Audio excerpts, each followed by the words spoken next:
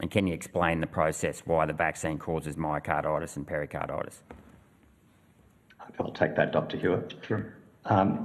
Based on our clinical trials and pharmacovigilance data, as well as real-world evidence following the distribution now of billions of doses of vaccine, we retain confidence, strong confidence in the safety profile of the vaccine. Sorry, Chair, point of order.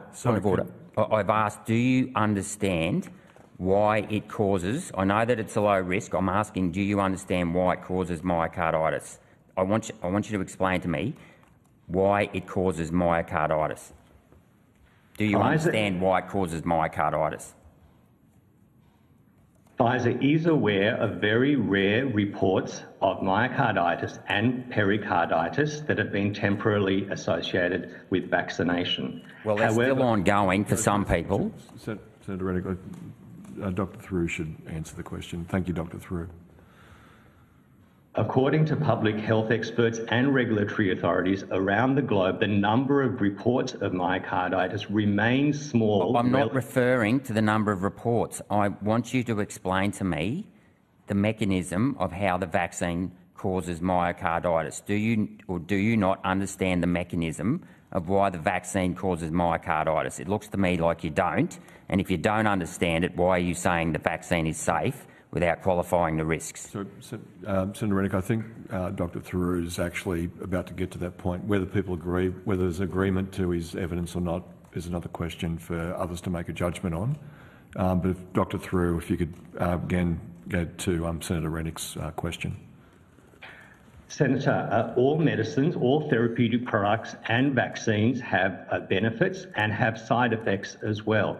Looking at the totality of the evidence for Pfizer's COVID-19 vaccine, regulatory authorities, health authorities, experts globally, including in Australia within the Department of Health and the TGA, have maintained that the benefit-risk ratio... That's not the question that I asked. I asked, can you explain why the vaccine causes myocarditis? Yes or no?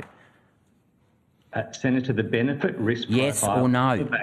So you clearly don't understand the pathway, do you? Because you can't explain it.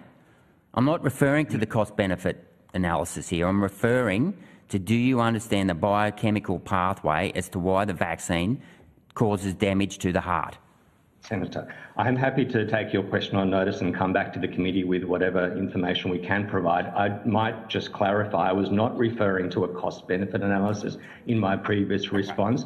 I was referring to the benefit-risk ratio, and health authorities around the globe continue to recommend the benefits. This isn't the question that I'm asking. Anyway, thanks, Chair.